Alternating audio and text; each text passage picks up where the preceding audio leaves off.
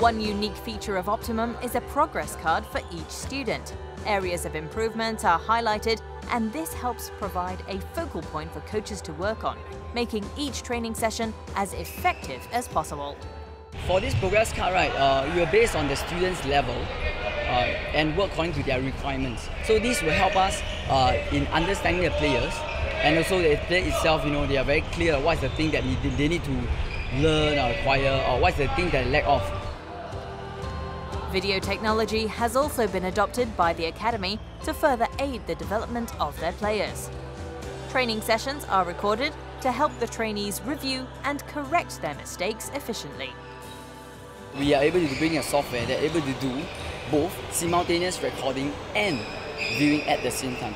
So this will actually save a lot of time. We are really looking into how to improve fast. That's the thing that we really really invest our time and effort in to speed up their progress.